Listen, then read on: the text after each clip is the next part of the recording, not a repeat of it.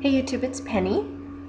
Well, at the end of the October Crisis Part 4 video that I recently uploaded, I mentioned that I've heard the name Isabella several times in my dreams and visions, and I wondered if it might be related to Queen Isabella of Spain, who is perhaps best known for the Spanish Inquisition and financing Christopher Columbus's 1492 voyage that led to the opening of the New World in America. So I wanted to share two of the dreams where I heard Isabella. So on December 24th, Christmas Eve in 2013, I dreamt of a woman who was getting married, and she told me that all she wanted for a wedding gift was these expensive brand name black stockings, kind of like tights. And I went to shop for them and I couldn't remember the brand name, so I ended up buying her a less expensive off-brand pair of these stockings. Well, she told me that she wanted them stuffed, so I was filling them with crumpled up paper. And I woke up with the understanding that this dream is connected to stuffing stockings or stocking stuffers and hanging them by the chimney. So in prayer, 2 mornings later, I was asking Abba what the brand name of the stockings was, because I knew that it was important. And I heard in the spirit, Isabella. And then I remembered, oh right, that's what it was. Okay, so on August 17th, 2014, I had a vision of 2 couches that were facing one another in what looked to be an expensive hotel suite like this. You know, what's interesting about that photo is when I first typed into Bing Images expensive hotel suite, that's what came up. And I don't know if you caught it, but on the television there's a James Bond movie playing, so that's why I decided to use that image, because I've been shown James Bond several times in dreams and visions. Okay, so in this vision, Elizabeth Taylor was sitting on the couch facing me, and this is the image of her that I found that looked most like she did in the vision. So opposite her, with their backs to me, so I couldn't see their faces, was what I understood was an older Russian couple. Elizabeth was juggling 3 balls in the air in what appeared to me as an attempt to distract the Russians until it was time for her to make her exit. I understood the man was a retired opera singer, and he was singing Elizabeth a song called Isabella. She looked over at the double doors, you know, to exit and enter the hotel suite.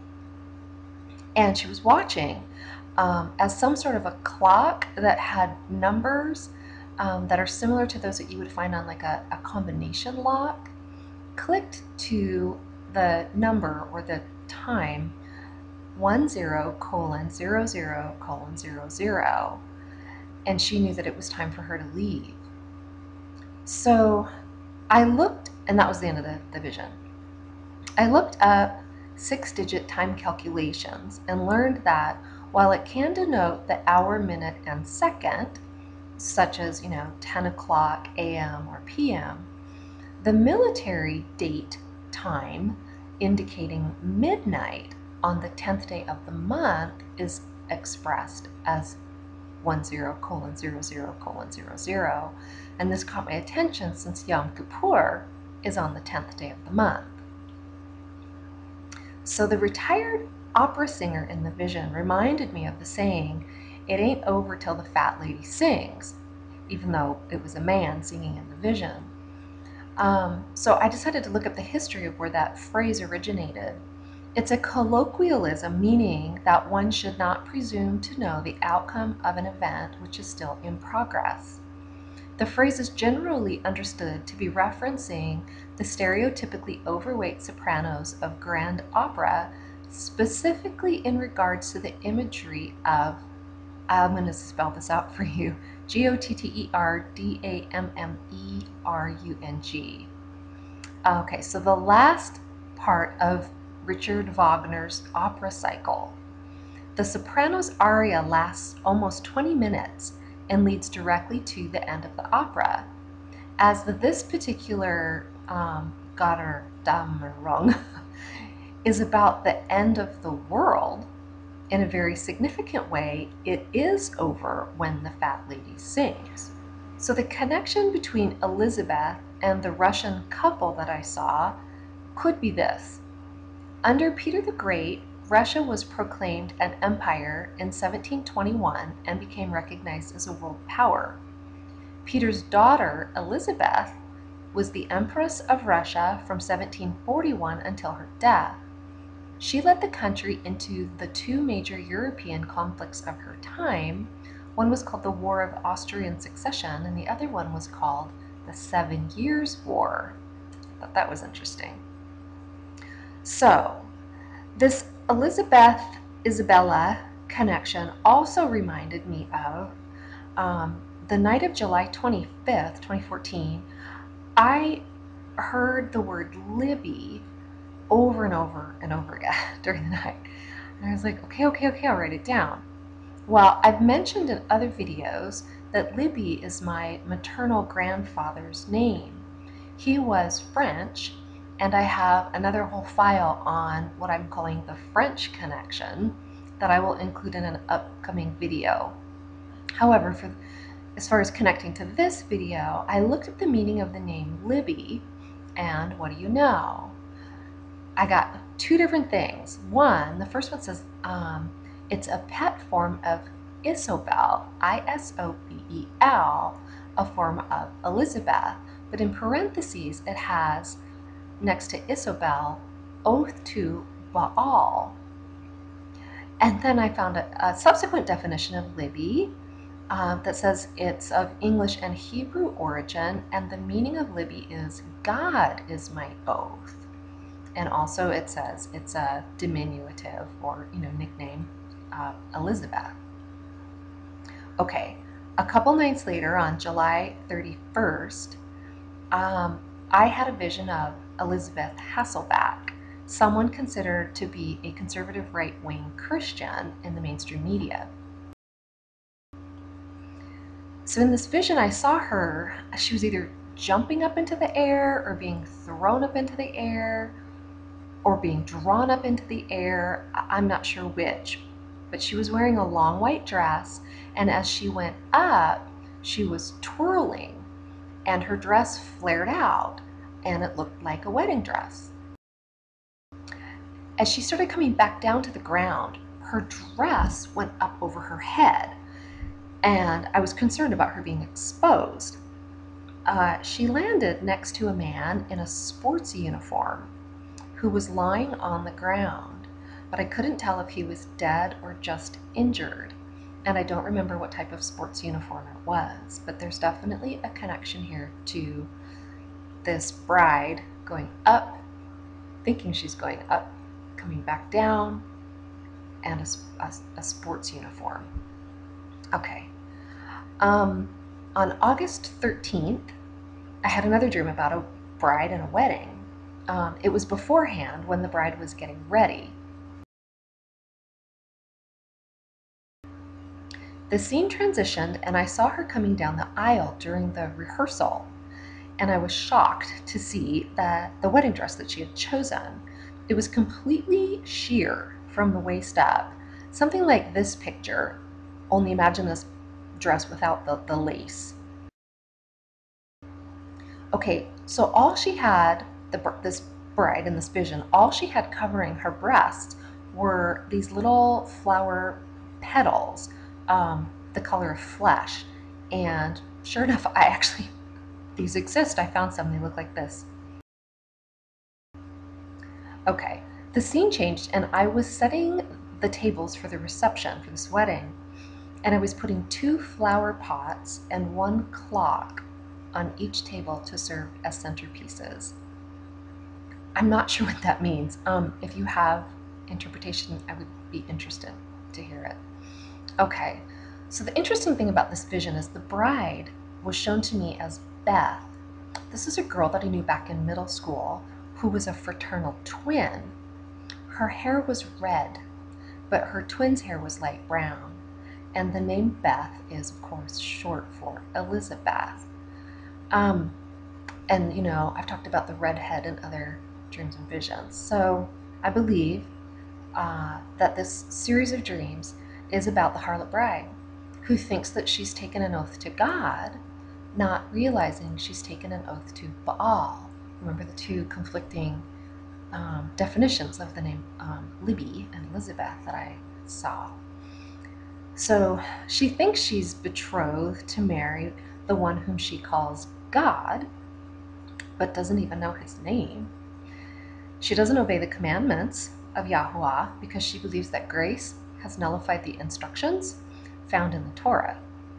Rather than observing the holy feast days that are coming up this week, starting this week, the fall ones, so rather than observing those as commanded in Scripture, she celebrates her own holidays, such as Christmas and Easter, as demonstrated by the stuffed stockings. So she thinks that the Sabbath has been changed to Sunday, but even still, she doesn't obey the commandment to rest, even then. She thinks she's getting prepared to go up in the air, but she will fall back to the ground with her skirt over her head, exposing her nakedness. So Hosea chapter 2, the whole book of Hosea is fascinating. If you haven't read it, please do. I mean, it's all about the Harlot Bride. I'm going to just read a couple of verses, and these are all in order, but I'm kind of skipping. Plead with your mother, plead, for she is not my woman, neither am I her man. I'm reading out of the Sefer, and the word wife and husband are, the root words are woman and man. So, okay. She's not my woman, neither am I her man. Let her therefore put away her whoredoms out of her sight, and her adulteries from between her breasts, lest I strip her naked. Let's see. I discover her lewdness in the sight of her lovers, and none shall deliver her out of my hand. I will also cause all her mirth to cease, her feast days, her new moons, and her Sabbaths, and all her solemn feasts. Not mine. He's not talking about his feasts. He's talking about her feasts. And I will visit upon her the days of Baalim, wherein she burned incense to them, these false gods. And she decked herself with her earrings and her jewels, and she went after her lovers and forgot me, says Yahuah. So remember, I saw that bride who was getting ready, you know, putting on her jewels. Therefore, behold, this is the good news. I will allure her. I will pursue her. I will draw her to me. And I will bring her into the wilderness and speak comfortably to her. And then verse 17 it says, and it shall be at that day, says Yahuah, that you shall call me Yish, and shall call me no more Baali.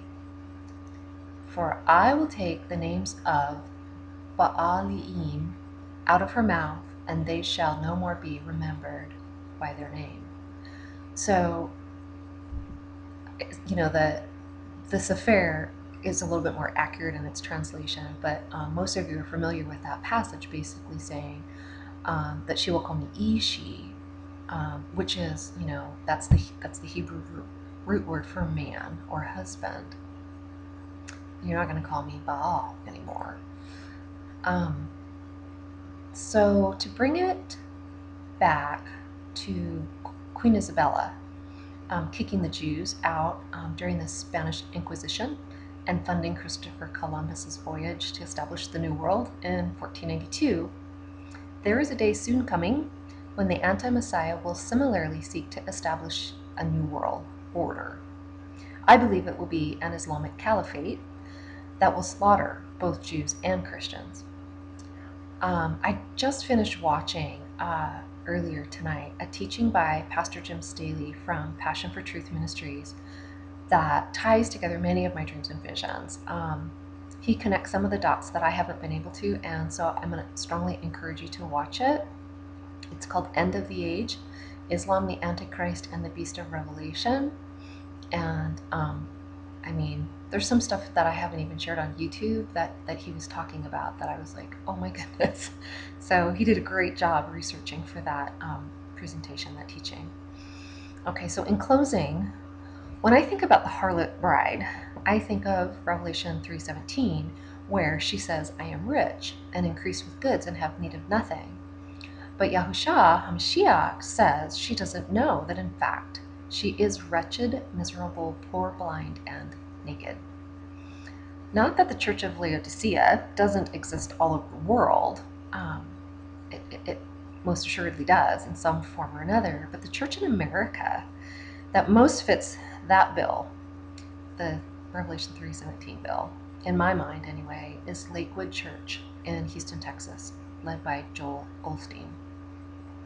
Recently, I was wondering if the reason that Yahuah has been showing me football so many times in my dreams and visions over the past several years might be connected, at least in part, to megachurches like Lakewood that actually meet in sports arenas.